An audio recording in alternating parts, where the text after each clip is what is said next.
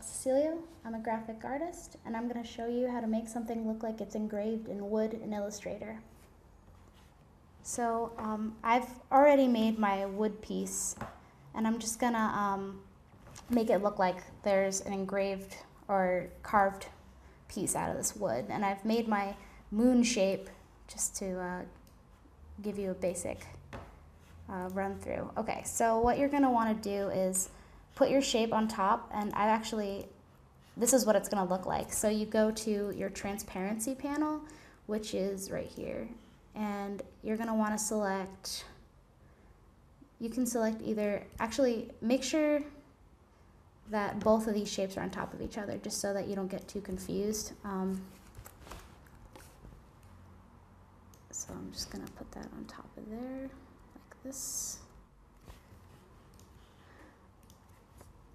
And so this is actually overlaid, so this is what it's going to look like when you first start.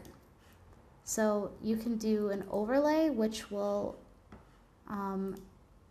basically just change, it'll be a little bit more see-through. And then this, you're going to want, I'll change the color of that just to make it a little bit more like it's engraved. Okay, so then you're actually going to want to overlay both of them.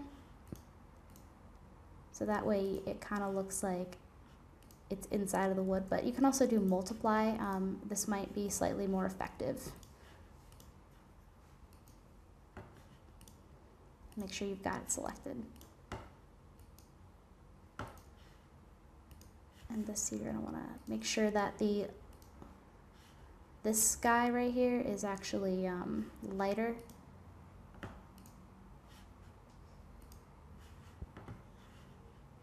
And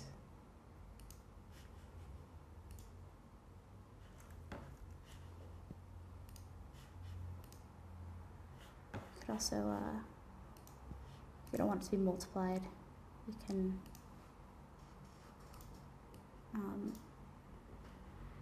do all sorts of things with it. You can mess around with the options, but in the end, you're going to want something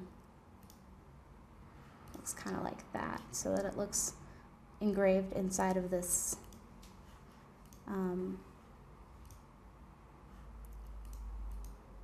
actually what we're going to do is we're just going to change the color, because